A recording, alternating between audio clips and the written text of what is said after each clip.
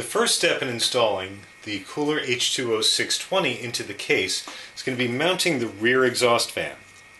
We need to make sure the fan has the airflow blowing out of the case and is acting as an exhaust fan.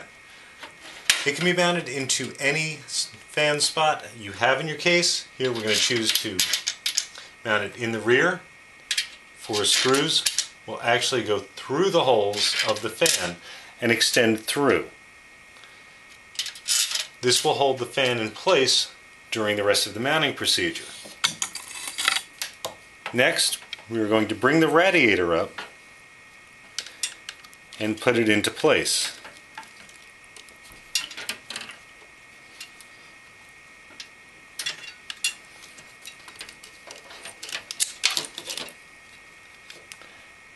The 4 protruding screws will in turn go into the radiator, holding that into place.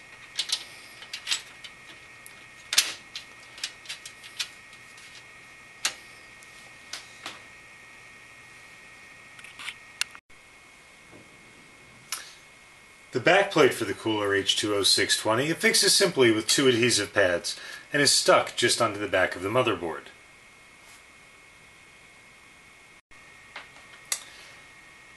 Mounting of the cooling block and pump for the Kuhler H2O 620 is also a simple procedure. The retaining ring of the Kuhler 620 is a round ring with notches going all the way around. You'll notice that the pump and cooling block has corresponding notches all the way around. This will allow us to mount the ring, put the pump through, and turn and lock it into place, then tightening down the retaining ring. First step is to just loosely install the retaining ring.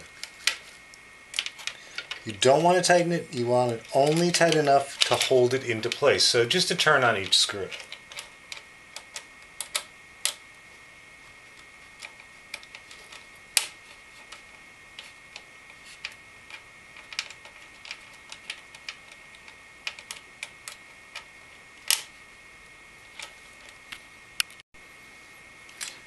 With the retaining ring in place,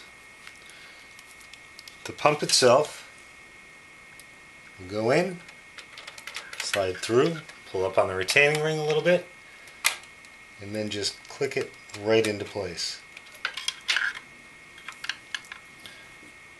We'll then just tighten up the retaining ring naturally in the next pattern to tighten down the pump and cooling block.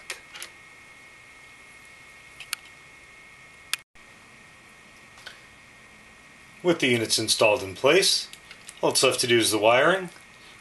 You've got 2 leads coming off of the pump and cooling block. One is a power output for the fan. Power lead from the fan will plug directly in. And the power input, which will be plugged directly into the CPU fan power slot of your motherboard. With the Kuhler H2O 620 installed, what you're going to see is, well, first thing you're going to see is your motherboard, because there's no CPU cooler obstructing it. You've got a lot more room in here than if you had an air cooler in. That's going to make it a lot easier to work on the case, much easier to change components. The other factor being it's going to allow for a lot more airflow through the case, which will keep all of your components a lot cooler.